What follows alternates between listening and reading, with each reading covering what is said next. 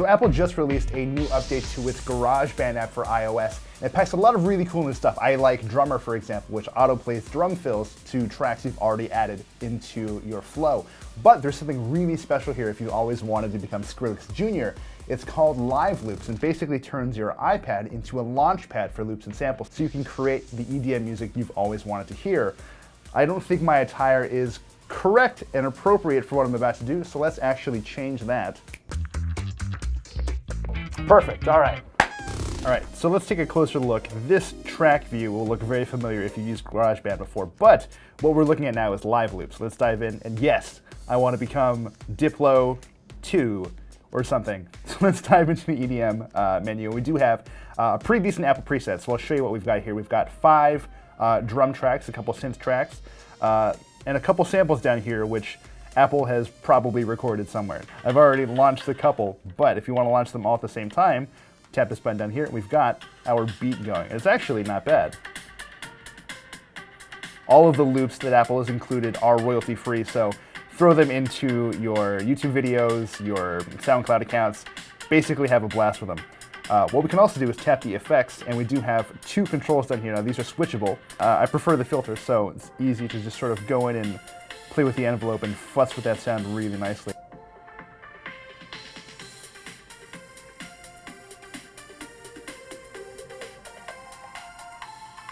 We've got the repeater as well, which basically does exactly what it says. Let's give that a shot. Wait for the right moment here. Come on. And then switch. There we go. Got a couple more controls down here. There's a pretty cool cut in and out thing, so let's check that out. If you really have like old school DJ tendencies, you can also use this guy here to scratch. Let's try this.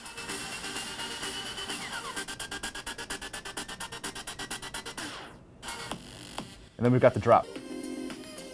Now if you see down here, there's a green loop. Now that's a loop I actually created using the rest of GarageBand proper. All right, so let's go through how that's done. Let's actually go to Edit, and we'll delete this thing.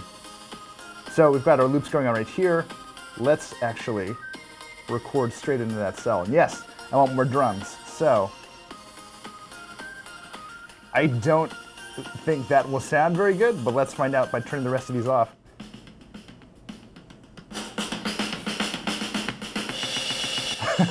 That's absolutely awful, but it is mine. So we can also add basically presets. Companies have converted their digital audio workstation presets to work on an iPad Pro. We've got one here that we've been messing around with.